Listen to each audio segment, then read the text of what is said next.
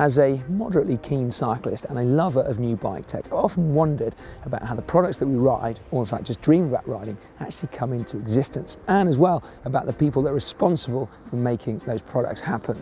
But today I actually get to see how it all happens, because I'm going to spend a day with a bike designer. And who knows, maybe I'll even get to design my own bike. Probably not. Anyway, I've come to Canyon, as you've probably guessed, to meet up with one of their product development engineers, a chap called Sebastian Hofer. And has anyone ever told you you look like John Degenkolb before? No, never actually. You look just like John Degenkolb. Almost blushed. It's bright and early, or at least it's certainly early. Let's go find him. So I guess my first question is a basic one. What actually do you spend your time doing, like in a day? Well, that's a good question. Well, I mean, it depends on where you are in the product development process, I guess. So if you think about designing a new product, you start off with the kickoff, with the concept phase, where all the colleagues that are part of the development process, like let's say an aero guy or me as a lightweight guy, then you got the product management, you got the industrial design, all kind of people get together and think about how to make the new product. For the Ultimate, for example, and the Aero, like bikes like these, it's one guy who does it all. And for the Speedmax, for example, it is split up into two guys right now, or has been done for the new one. But for an Ultimate itself, pretty much one guy who takes care. Okay, and that's you? Well, in that case, yeah. You're Mr. Ultimate, is that what you're saying? Yeah, let's say. Yeah, fair enough, that's cool. That's a good like job it. title. So what are you actually working on right now? I mean, we're looking at a bar and stem. That's right, yeah.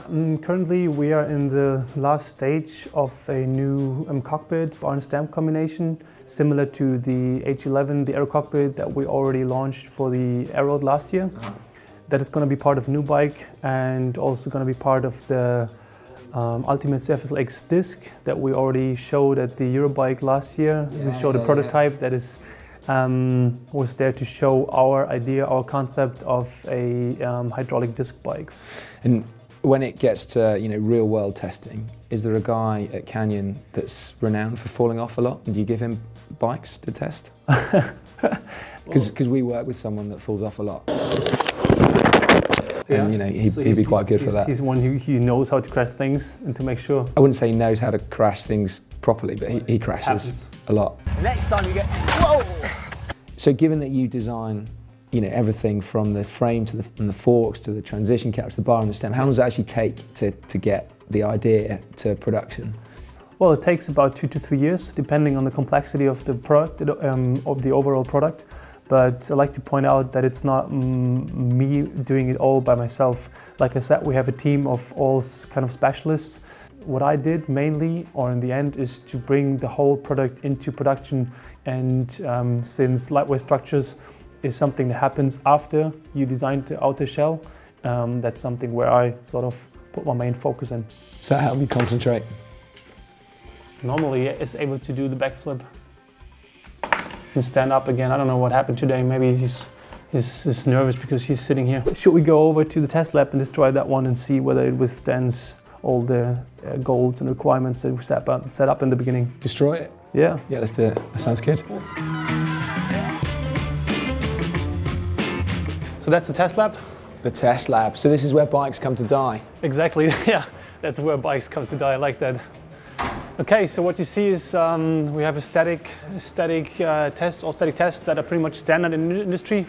If you want to follow this one. So you'll get a prototype and you will say, okay, I'm pretty sure from my draping that the bottom bracket is going to be really stiff. Exactly. And then, but this machine is going to tell you exactly how stiff your bottom bracket is.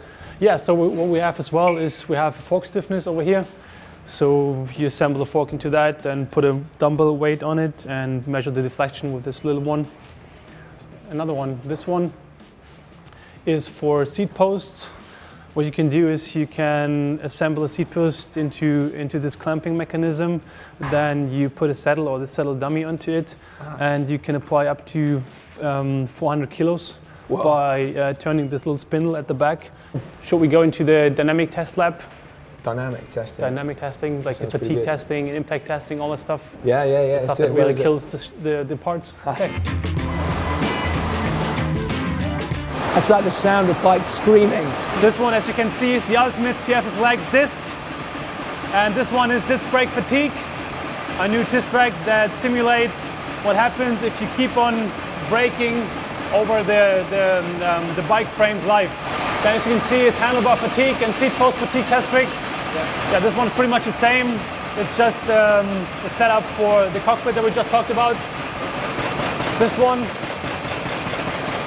is a test that simulates going through, let's say, Paris-Roubaix or something, lots of massive cobbles. What you can do is quite interesting. If you put your hands onto the tubes, you can feel how it actually pumps. Okay, it's quite interesting as well. And then you drop the weight onto it. It's quite impressive. You get quite a big deflection of the fork. I tell you what, Sebastian, that has been an absolutely fascinating day. My pleasure, Simon. Thank you very much for babysitting me. No worries. Next time you step by, make sure you bring your own handlebar stem combination. You make sure, let's see if it's going to withstand the Canyon standards in a test lab, right? Well, that is very kind of you. I think it's fairly clear that I would make a lousy bike designer. I have no clue. But anyway, I have more of a clue now. So yeah, thanks, mate. Appreciate it. Thank you very much for stepping by. All right, mate, and look forward to riding that 2018 bike as well. Okay, see you next time. Bye. Cheers.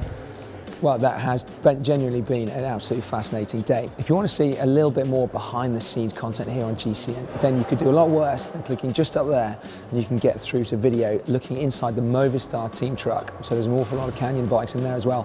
Or if you want to see my own Canyon bike, my presenter bike, click just down there, you can get through to that. Otherwise, make sure you subscribe to GCN and give this video a like. If nothing else, because I've lost my voice doing it. That's how much I give to GCN.